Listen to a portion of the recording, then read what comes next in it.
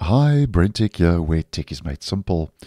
So earlier this week, as I posted, Microsoft rolled out a major update for the Microsoft Store on Windows 10 and Windows 11, where according to Microsoft, launching the Microsoft Store and navigating through the app should now be a lot faster, and according to Microsoft, featured major performance improvements. Now that video will be in the end screen if you would be interested, but just to let you know about another kind of update Microsoft has rolled out to the store that they have now announced on X after I did post that video 2 days ago, where Microsoft has said now that new applications and games already installed on your device will now be less visible, or as they are calling it, deprioritized on the home pages, making it easier for you to discover new apps.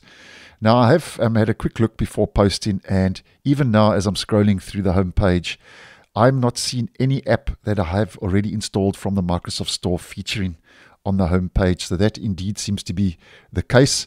So if I head to my library, here we can see a list of the apps that I've already downloaded and installed on my device. And I'm not noticing any of these apps that I've already installed on my home page. So that seems to be the case. And that seems to be rolling out now, according to Microsoft, over on X. Now, just a quick reminder that obviously to get the update, you need the latest version of the Microsoft Store, which I received on the 16th of April in my region. So you can always just check for get updates, but I'm sure by now you would have received it. And just on a side note, if we head to our settings, the version you need to be on to get all of these improvements, as I mentioned in the previous video and what we spoke about today, is version 22.403.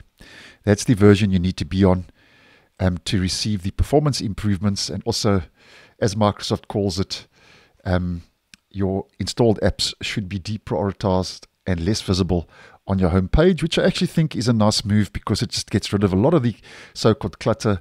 And I personally don't want to see an app I've already installed featured on the home page, because it doesn't make too much logical sense, because obviously I want to see apps that I may want to install and not the ones I have already. So I actually think that is a nice move. So thanks for watching, and I'll see you guys in the next one.